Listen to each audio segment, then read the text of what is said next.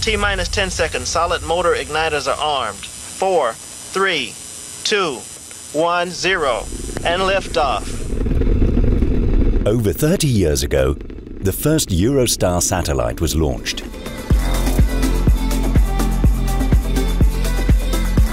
Inmarsat 2F1 was designed to operate for 10 years and eventually took its retirement 22 years later. Since the very beginning of the family, reliability has been at the heart of the Eurostar product line. In the 90s and the early 2000s, the market was shaping around various usages: TV, radio, data, secure communications, internet, phone, video, maritime mobility. Both professional and non-professional customers were asking for more connectivity.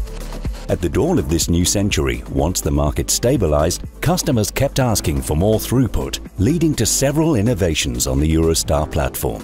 Airbus has been working hard for the last 30 years to always meet their needs, adopting a constant innovative approach. The Eurostar platform has evolved massively, going from the first E1000 to the E2000 Plus in only 6 years, doubling its payload mass and tripling its payload power.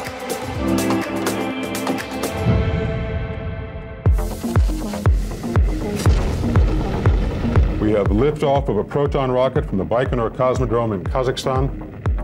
In 2004, the new E3000 allowed for a wider range of launches, thus giving customers more flexibility. New propulsion types were proposed, first with hybrid propulsion, combining electrical and chemical fuel for orbit raising and station keeping.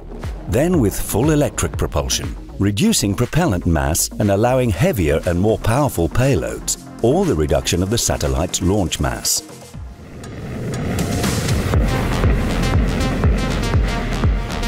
In 2017, Airbus delivered the world's first high-power all-electric telecom satellite, Eutelsat 172B. In a fast-moving, ever-changing world, telecom satellites have become smarter and more flexible, optimizing radio frequency resources. In 2018, Airbus delivered SES-12, the most powerful telecom satellite ever built until then. Over time, user applications and connectivity needs have constantly grown, requiring higher throughput, more data, more TV channels, and ever higher image definition.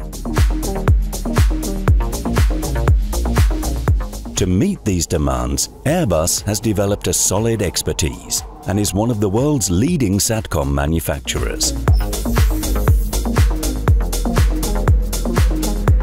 Airbus has gained the trust of a customer base from all over the world. The Eurostar lineage is an extremely rich heritage for Airbus, and it is this experience that allows us to begin a new stage in the Eurostar story today.